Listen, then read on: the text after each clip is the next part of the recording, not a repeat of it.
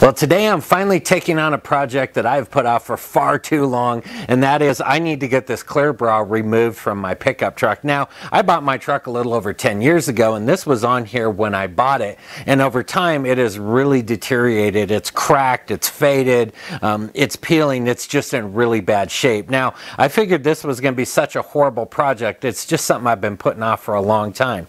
However, today I'm actually in the process of doing some other work on the front of my truck. Everything's off, and it just seems like now's the time to finally tackle this and get it done. So I'm going to try a few different methods to get this off of here today, share those with you, hopefully help you out. Now what I'm going to try is I have some Goof off here, I also have some WD-40, and then I have another video where I used actually gasoline to remove dried on duct tape from the paint of a truck I was working on, and it did great. So I think we'll be using that here today as well. Now I also went in, stole my wife's hairdryer. We'll use that to heat it up, and then we'll use something like this trim removal tool that has like a flat plastic blade to help me scrape it off of there and lift up on it. Hopefully that will help us. And then I also have my Lyle gasket scraper, and it also has a plastic blade in it, and that should help us get our project done today as well. So before we dive into it too deep, let me get you up close so you can see exactly how bad this is and what we're dealing with, and then let's get into the project.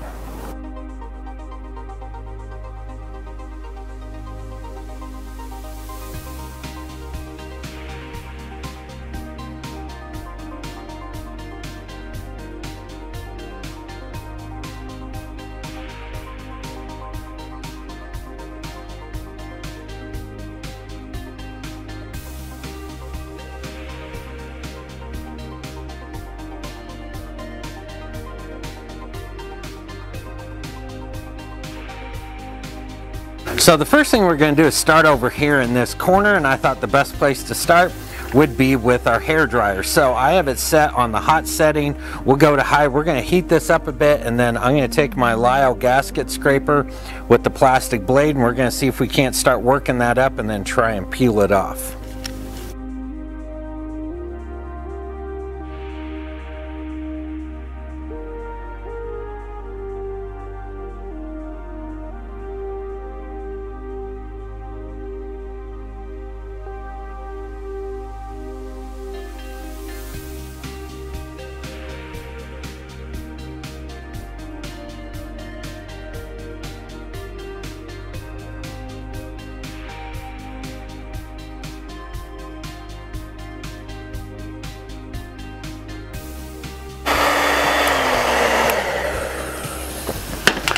Well, that worked certainly far better than what I thought it would, but it worked as I had hoped, let's say.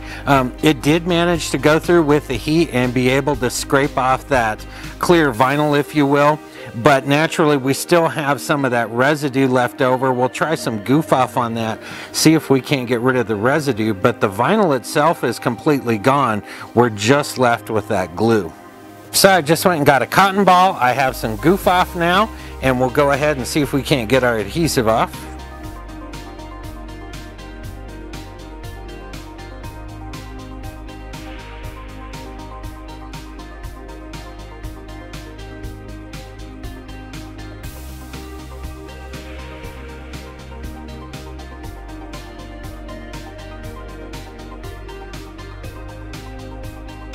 So with a little bit of work and some elbow grease, we got all of that residue removed off of there, and all of the vinyl is gone. This came out great. Now, unfortunately, this is giving me another project to do, and that is you can definitely see a difference in the paint between what was covered and naturally UV protected versus the old paint. So once all this gets off, then I get to go through all this with my buffing and polishing compound so I can make this all look right and have my colors match. But in this case, on this side, we have this all removed, and it came out pretty easy. We're going to now move over here to this side. And quite frankly, this side was much worse than this.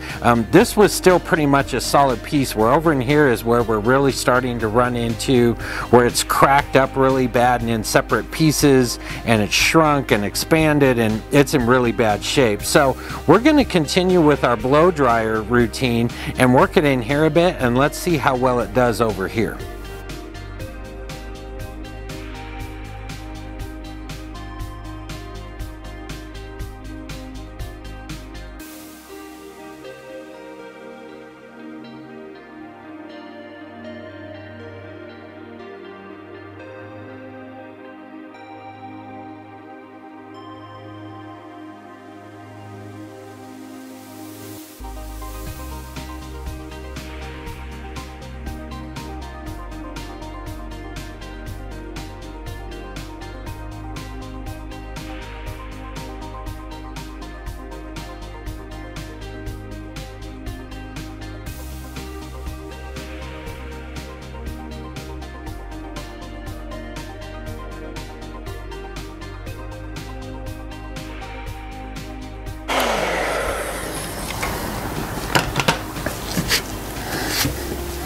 So this here is about 8 to 10 minutes worth of work with the blow dryer, and we were actually able to go through, and I switched over to my panel removal tool just so you could see the differences, and it did just as well. What I did notice, a couple of things that may help you as you go along the way. Number one, the warmer that you can get this, the easier it comes right off. And number two, the other thing I learned is it seemed to do well if you start on one side and work your way over. If you noticed it, kind of like mowing your lawn, where I kind of do a strip and then I go up and do another strip and do another strip, as opposed to just trying to plow down through the middle. It seemed to work better if I took it off in smaller stripes as I went up. But we have this down now to where we have just the adhesive, and so now for an experiment, what we're going to do over here is, instead of the Goof off, we're going to try using some gasoline on this part here and see how it does with the adhesive versus the Goof off we used over here.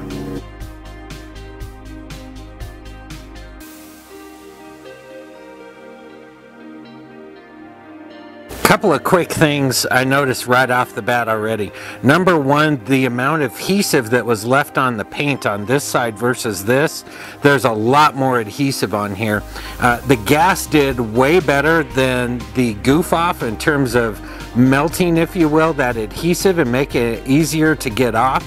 But there was just so much adhesive, it just kind of started to turn it into a paste here with the gas, and so it's harder to clean off. So I am going to switch to a rag dousing gas to work this area more, as opposed to the cotton ball, because that just kind of moved it around. But you can see it's already taken a huge portion of that off. Let me switch to a rag, I'll douse it in some gas, and we'll come back and finish off this area.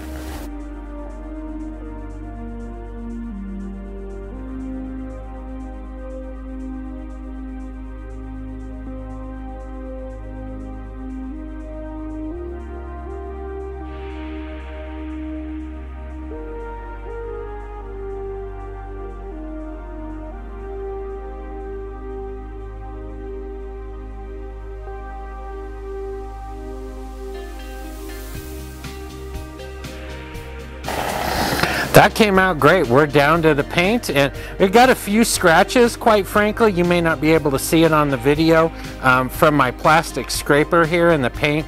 However, because of the color variance between what was covered and what's not, I'm gonna have to go through my hood anyway and buff all of this to try and even out that color. So these scratches are so minor, they'll come out real easy with just a polishing or a buffing compound.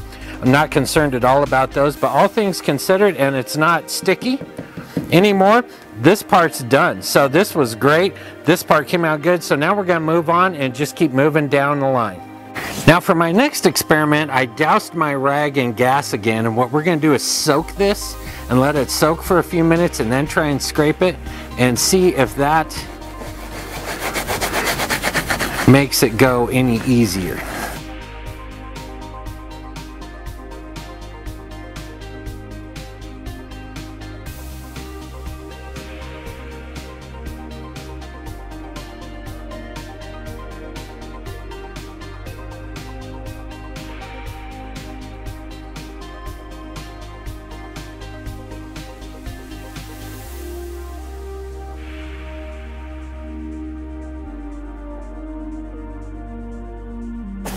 So quite frankly, at this point, I am getting it off slowly but surely down here, but I don't believe that's the gas that's making this come off. I think that's just the sheer use of the plastic scraper, and I can only take off very small amounts, as you see here, at a time.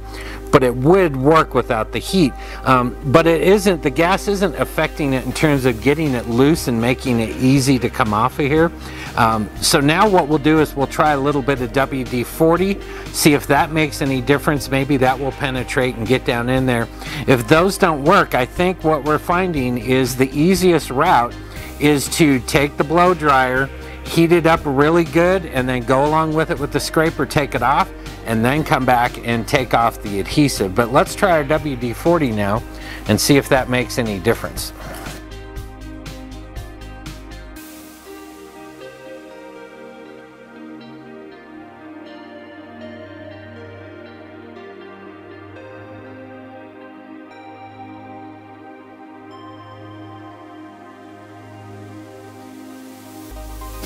So the WD-40 definitely helped. I'm not so sure that it helped in terms of removing the adhesive as much as it just acted as a lubricant, and it made it easier to actually move the blade under there.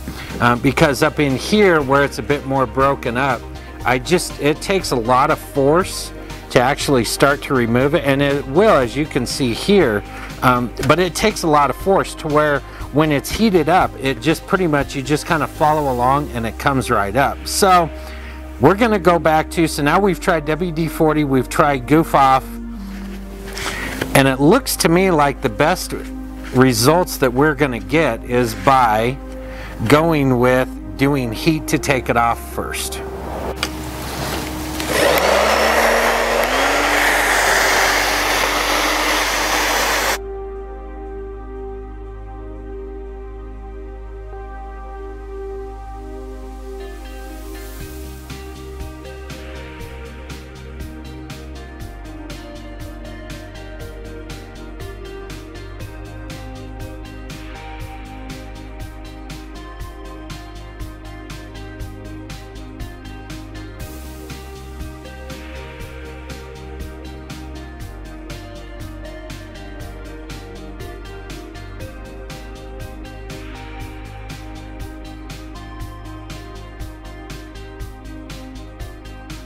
So I'm going to switch things up a little bit here, and that I went and got my actual heat gun. Not everybody's got a heat gun, so I wanted to show that you could do it with just your standard household hair dryer, but I have my heat gun. I think that's going to heat this up much quicker and allow me to do this faster.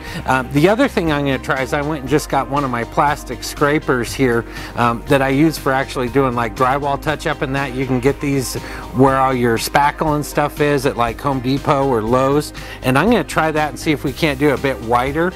If not, then we're just going to go back to our trusty trim panel piece here, but let's see if we can go a little bit quicker by using a heat gun that's going to put out more heat.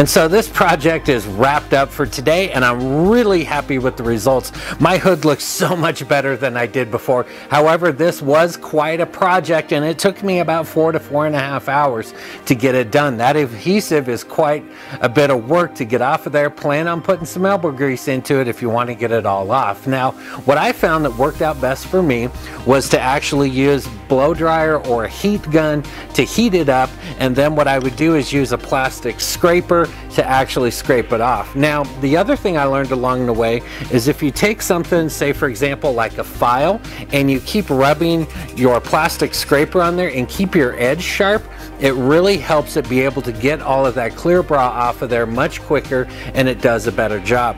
The other thing I did that actually saved me a lot of time is on the second half, I went over it twice and actually took even more adhesive off, and that saved a lot of cleaning time, so I recommend doing that. Now, as you're doing this and you're heating this up, remember this here is pretty much what's left over, but this stuff gets really hot and it's really sticky, and it'll stick to your fingers and it can burn you, so be careful as you do that.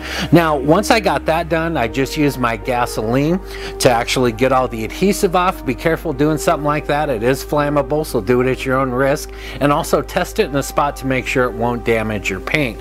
But that was able to get that off, and then when I was done, I just used some Dawn in a squirt bottle with some water and cleaned it off and wiped it down. For a final coat, what I did is I took my Meguiar's dual action cleaner polish and I just went over it, polished it up real good, gave it a good shine, and pretty much this project's done. Now tomorrow I'm gonna have to get my dual action polisher out and do the hood so I can get everything to match color wise now, but for the most part we're wrapped up today. So I hope you got some good information here that's going to help you get your project done. If this video has been helpful to you, please do me a favor and hit that like button for me. It just lets YouTube know that y'all appreciate my content. If you'd like to see more videos like this one here in the near future, why don't you hit that subscribe button and stick around here with me. As always, I appreciate you stopping by, and thanks for watching.